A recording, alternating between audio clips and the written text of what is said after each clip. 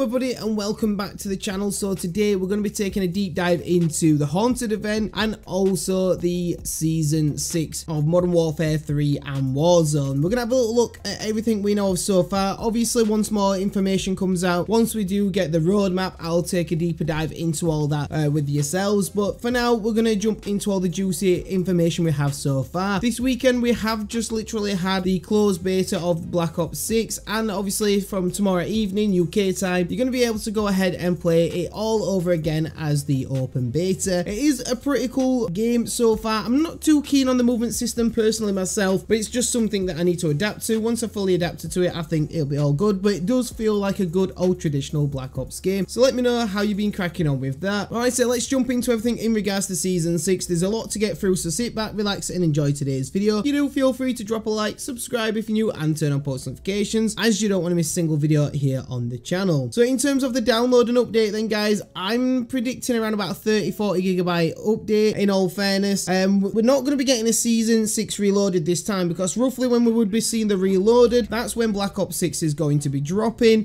So potentially it might be a slightly lower update. However, we are expecting to see the brand new HQ all update with the next update as well. So Season 6 is supposed to start on the 18th of September, so probably expect some kind of update a few days prior to that. And like I said, there's going to be no Season 6 reloaded, so essentially we're only going to be getting half a season this time round due to Black Ops 6 coming out towards the end of October. Now we should also be receiving a trailer and blog roughly a week from today, so probably next Wednesday we should expect something, and over the next few days, maybe Monday or Tuesday, we should start seeing some artwork as well and some drops on what the characters are going to be in the battle pass. There's going to be 2 new DLC weapons which have been found by a leaker over on Twitter. Now the images I found are Google images going off what the names that are coded so far. So we are going to be getting a brand new assault rifle, which is a HK heavy counter assault rifle. It's basically like a new modern bar. The bar was a pretty good weapon back in the day,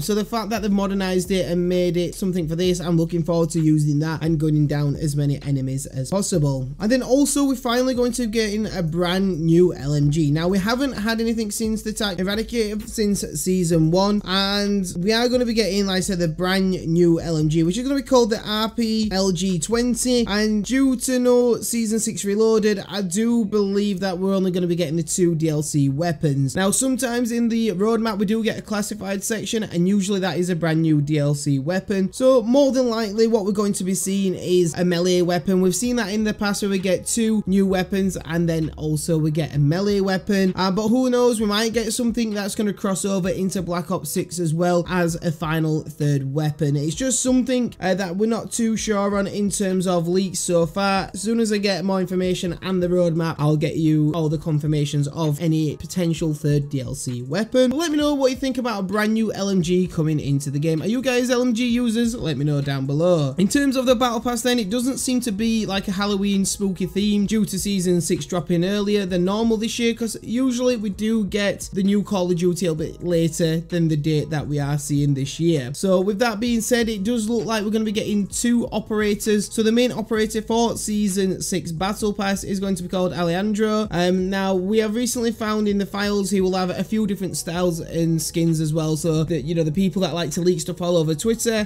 they've actually found a lot of different styles and skin variants that you guys be able to either purchase or unlock throughout the course of Season 6. Now the second operator potentially to drop in Season 6 as well is going to be Romanova. She was actually leaked earlier this year, I believe roughly around maybe Season 1, but she was actually leaked earlier in the Modern Warfare 3 cycle. She was leaked roughly the same time as Kate Laswell. I did actually cover this quite a few seasons ago. Like I say, it might have been Season 1 or 2 around that time, but it was rumored that she was supposed to be coming in as well. We are yet still to see her, so potentially we should be seeing her in Season 6. Now like I said, she is in the file still as a potential operator coming into the game. It's just a matter of obviously Sledgehammer just activating it into the game. It is in the files. Now as a lot of you guys are aware, we have seen a lot of crossovers in the past, likes of the Scream and many more fan favorites. I'll throw a few images up on screen as we're talking in terms of the crossovers we are supposed to get in Season 6. So arriving in Season 6 then, of course, we are, like I said, we're going to be getting the Haunting event. It does look like we're going to be getting Jason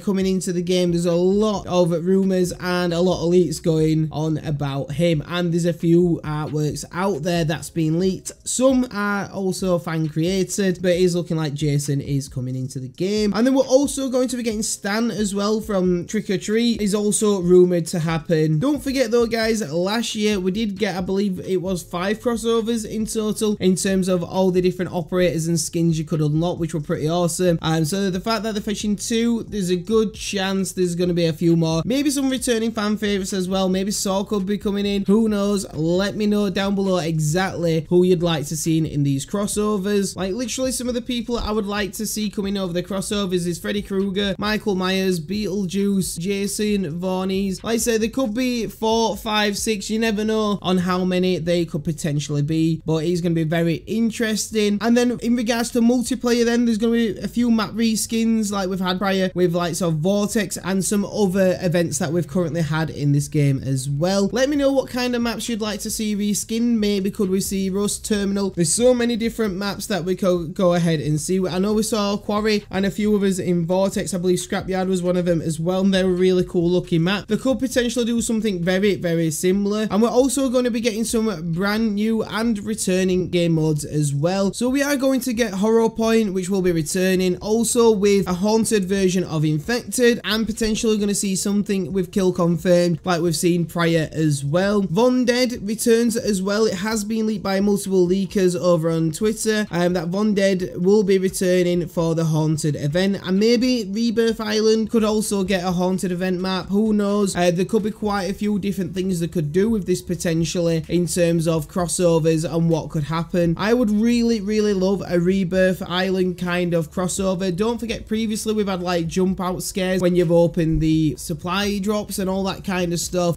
We've also had where we've had to find or do certain challenges throughout the event, and then there's another jump scare that happens at the end, and then you get some cool exciting camo to unlock at the end of all of that. And then zombies, there's not much said about zombies. We have had the final update for zombies anyway throughout the course of Modern Warfare 3. However, zombies maybe potentially could finally get the PvPvE mode. This could drop. It's been in the files since like forever. Well, since Modern Warfare 3 was dropped and zombies was dropped, it has been in the files from right at the start of the game. Could we finally see it? I don't know guys. It would be pretty damn awesome if we did, as a final ending to Season 6, and obviously final ending to Modern Warfare 3 updates in terms of seasons. Now there will be a level cap as well of 1,250. Obviously each season we do get a brand new level cap, and then you do get max level rewards for each season as well. Now there's still some camos to come out yet. A lot of animated camos that we've not yet seen. I'll leave the images of them floating in the background for you guys to have a little gander at. But there's still quite a few camos we have not yet seen released into the game, but there's live footage out there of them. So potentially all these things that are in the files that have not yet dropped, we could finally be seeing towards the end of the Call of Duty Modern Warfare 3 cycle. But that is everything we know so far in terms of the haunted event and Season 6. Let me know any thoughts and opinions down below. Don't forget to go check out my partner Control Freaks. I'll leave a link down below so you can get yourself a cheeky little discount at checkout. But with all being said, thank you so much for tuning in, and as always, I'll catch you on the next video.